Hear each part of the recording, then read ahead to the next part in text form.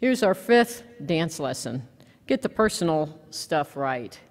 You know, I once worked with a man who's tremendously successful, very, very capable guy in the financial community, and he was famous for his work ethic. And he would work long, long hours, and then every Sunday he went into the office and worked late on Sunday night. He was totally devoted to the company, and everybody thought that was just great. You know, his legendary commitment, but he wasn't home very much. And I thought, well, shoot, anybody can do that. I mean, I could do that. That'd be easy, just to have one dimension to my life and have that be Caterpillar, but that's not living life. So you got to get the leaders I've always looked up to are those that manage, you know, to climb the career ladder, but they also have a personal life, because one of these days that man is going to retire, and when he does retire, he's just going to be a normal old guy. And what is he going to have as his foundation? So get that personal stuff right. One thing I think about here is your whole person.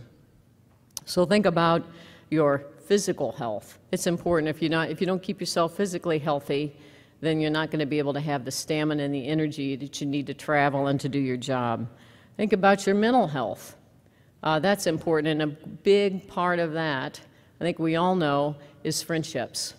I have a number of friends, including my exercise lady, Betsy, and her dog, and a number of friends, and I go out of my way. I can't do a lot with them, and I try to get double-duty friends. I probably wouldn't admit this to them, though they probably know it.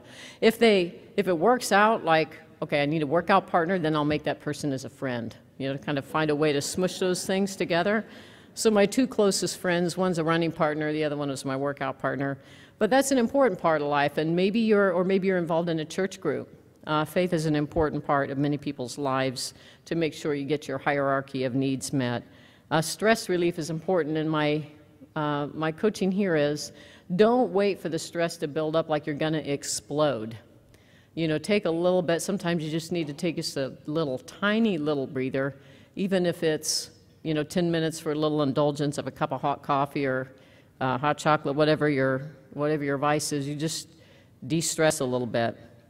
And then I think the most important thing in this kind of fulfilling our hierarchy of needs and being a whole person is forgiveness, and forgiveness of yourself. I was ready to forgive myself for having to throw some of those turkey breasts away if I couldn't get them all cooked before my trip.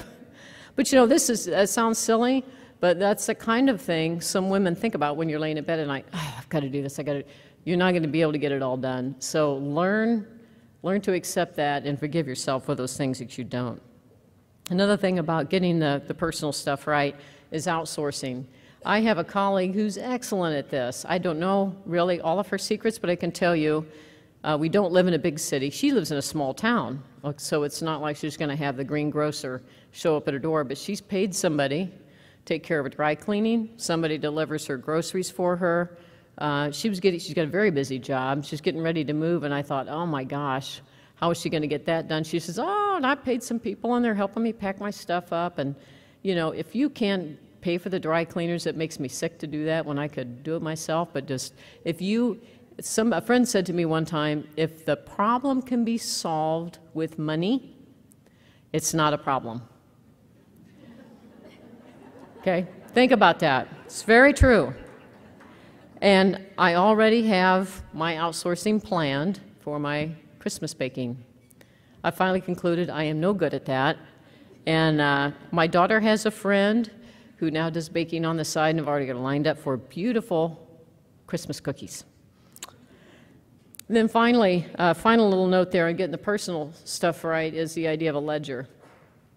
You know, I kind of try to keep a little mental running list of my family wins, my company wins.